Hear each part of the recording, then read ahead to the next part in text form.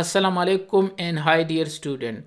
My Cisco Identity Service Engine ISE 2.7 training part 2 is now available on Udemy.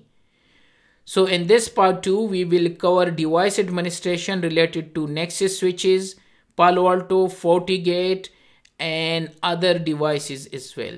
Beside this we will cover in part 2 wireless and guest access, different portal, ISE profiling and ISE posture.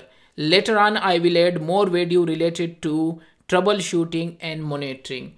So right now this is 9-hour videos and 47 downloadable resources.